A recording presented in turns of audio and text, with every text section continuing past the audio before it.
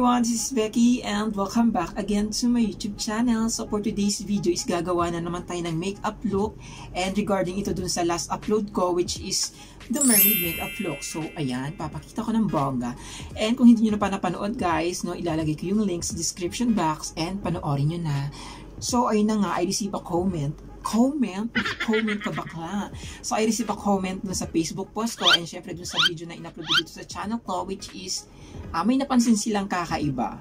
So napansin nila na medyo hawig daw sa ahas. So kahit ako napagtanto, ano ba, ahas ba to or mermaid? So ayan, so why not i-recreate natin ngayon from mermaid to snake. So magiging ahas tayo ngayon, best. So last time, ayun ba, ang bilis ko magsalita, ano ba?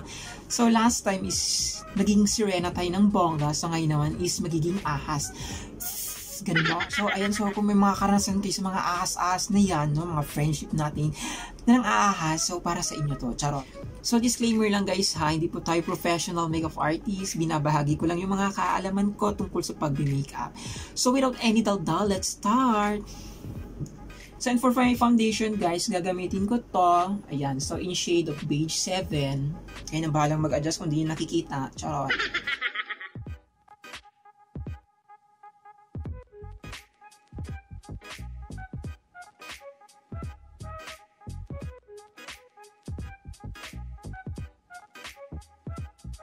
So for my concealer guys, gagamitin ko tong Focallure in shade of Natural.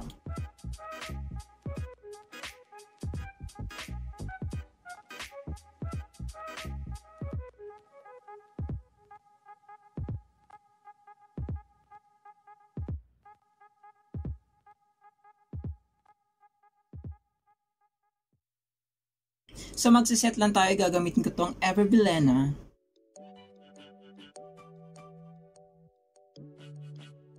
So mamaya natin i-focus itong mata guys. Unahin muna natin yung paggawa ng kaliskes. So gagawa muna ako ng sketch dito na parang kaliskes para magmukhang ahas talaga.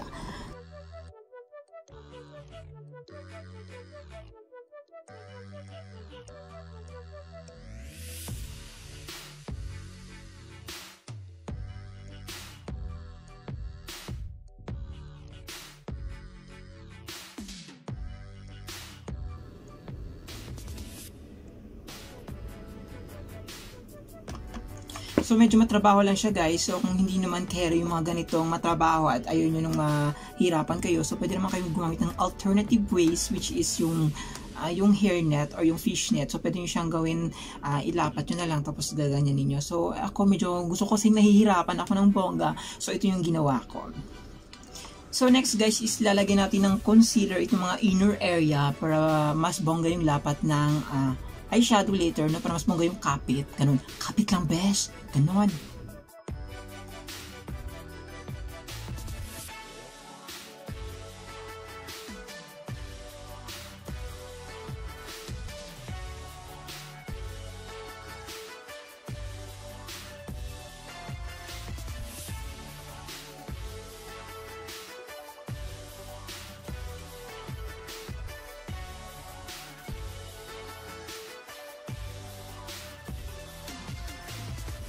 So next is gagamit itong palette na to and itong tatlong kulay na to guys. So ilalagay natin siya dito sa mga nalagyan ng concealer.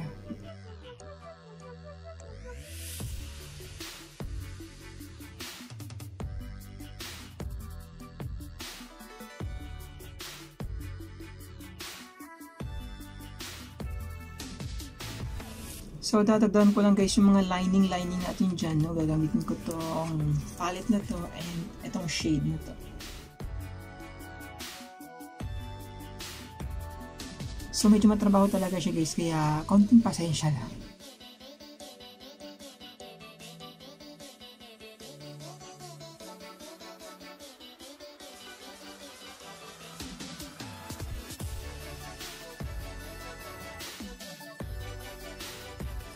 Ang hirap.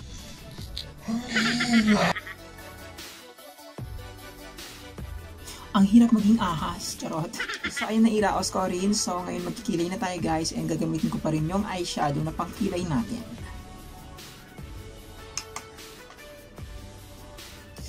So nga pala, kahit medyo ahas ang look natin ngayon, dapat pakak pa rin yung kilay natin. Pakak na pakak, ganun.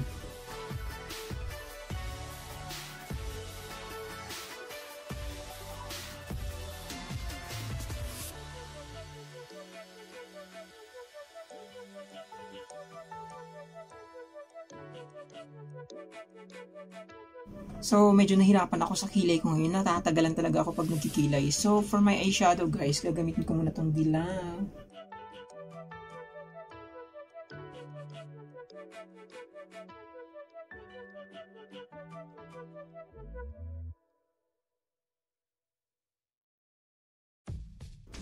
So, next shade is gagamitin ko to.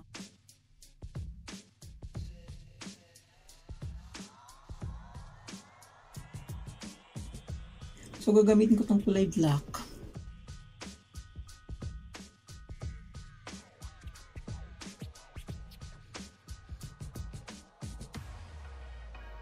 So, next is magka-cut crease lang tayo ng very, very light.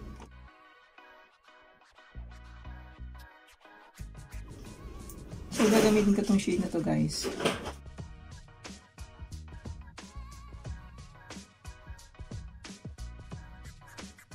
So, maglilikod eyeliner lang tayo, guys.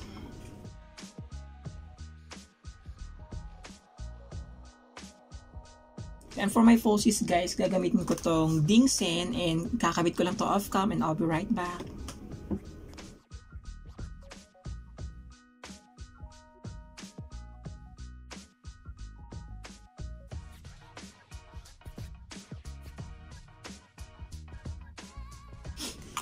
So, and for my lipstick guys, gagamitin ko tong shade na to.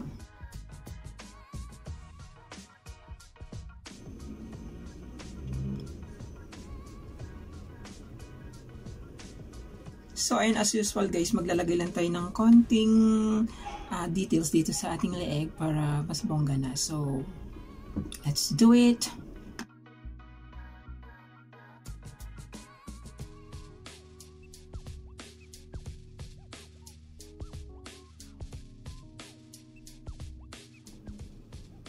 Ayaw talaga akong bay ng buhok na to.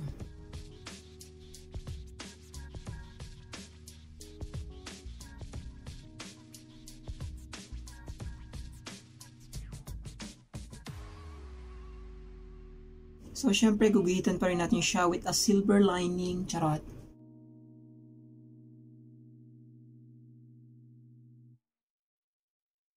So, and for final result, guys, I'll be right back. Mag-aayos lang ako. 72 hours later.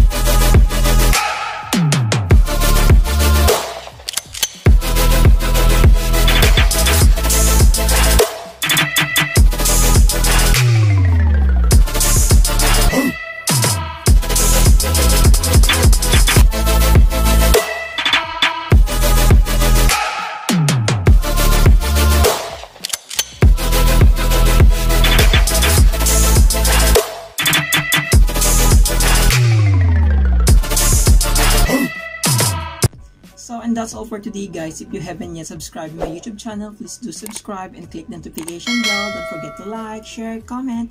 See you on my next vlog. Bye!